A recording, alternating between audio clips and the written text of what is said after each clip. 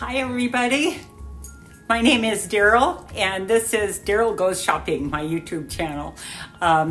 These are things that I pick up at the bins and then I style them all together in one video that is comprised of everything that I got on that particular haul. And I haven't even sorted through this stuff, so I thought I would just kind of do this at the same time with you guys. So here's one bag. I spent $39 on this. And here's another bag.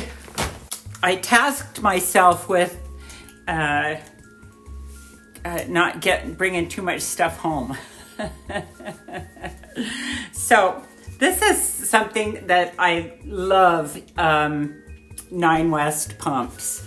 They fit me really well and I can wear them for hours on end.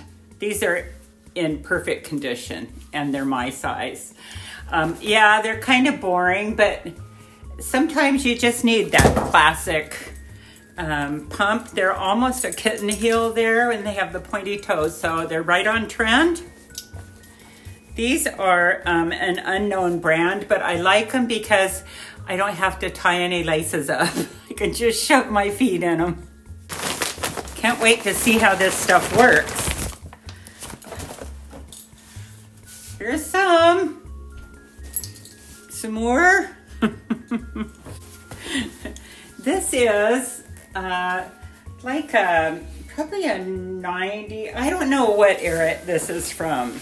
But I wanted a leather jacket that was just a classic blazer. Yes, it's missing a button, which that's easy enough to fix. And there you go. It's beautiful, huh? This is from Denim & Co., which is QVC, I believe.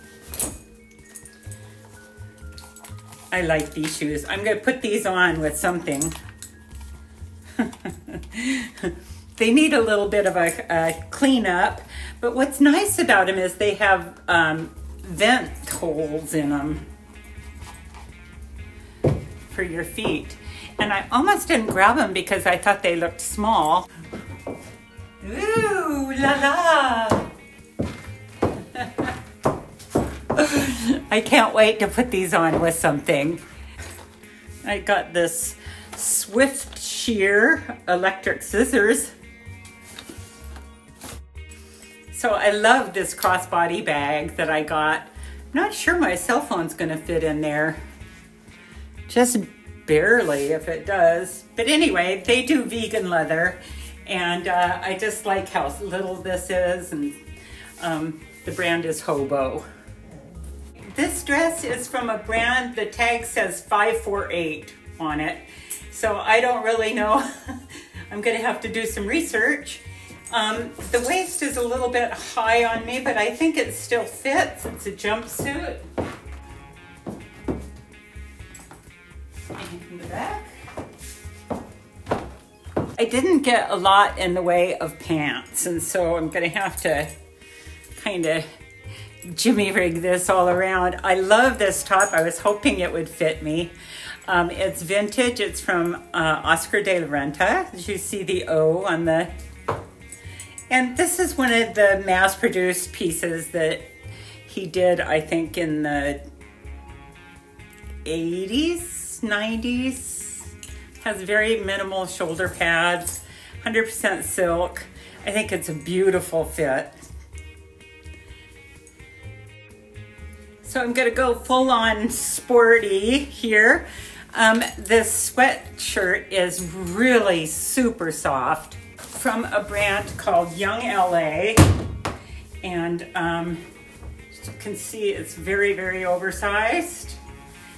And I've got it paired up with a pair of Athleta joggers. And I thought I'd put these tennis shoes on and see what they look like with the whole bit. I really like these joggers. They've got pockets, but then they've also got a zippered pocket, and I think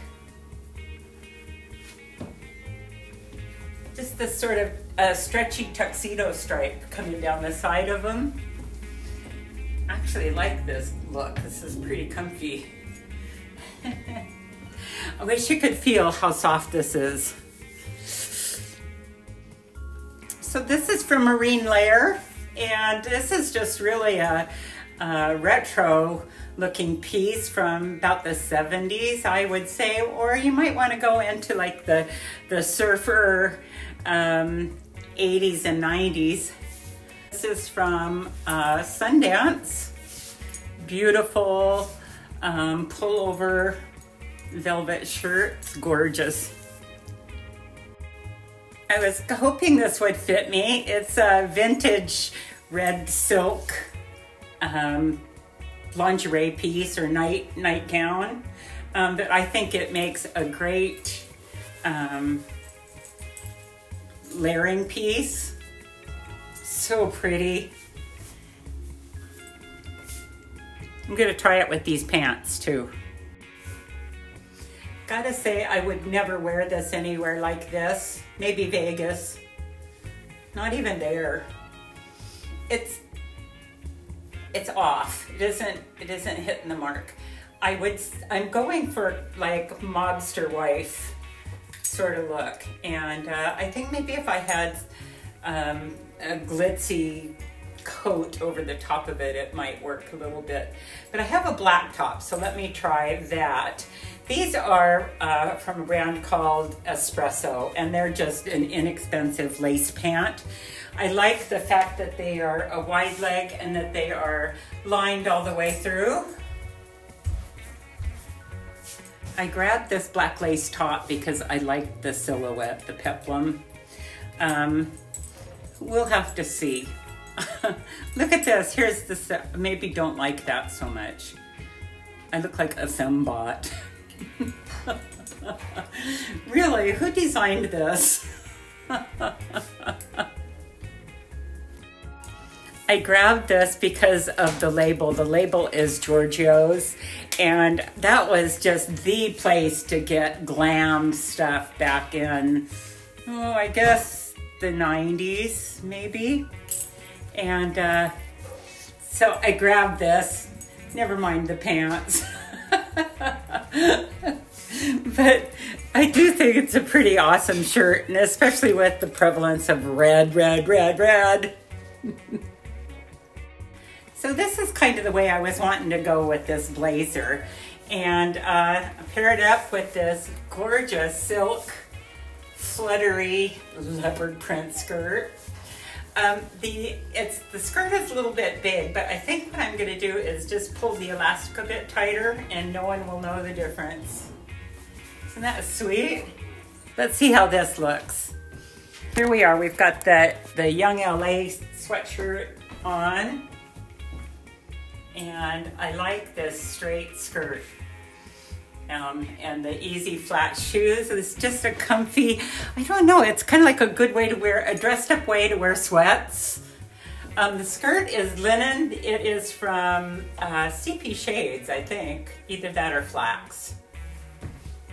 This gorgeous dress has potential.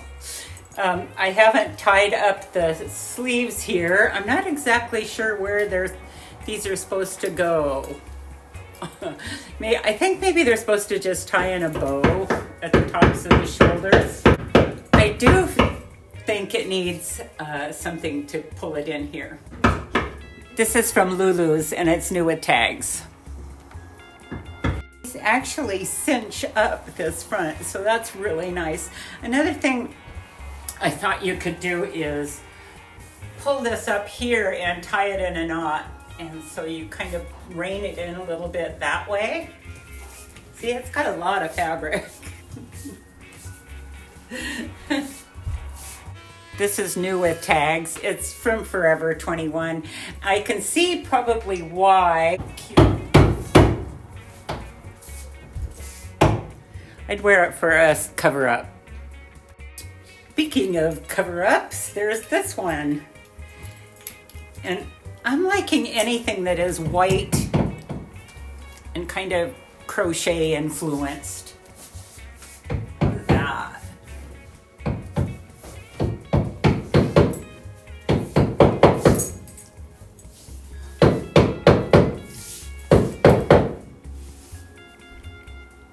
this works, I think.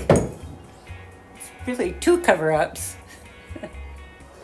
This is the other piece I couldn't wait to try on because I had no idea whether it was going to work or not. But it's just a white oversized vest. As you can see, I got lots of room here.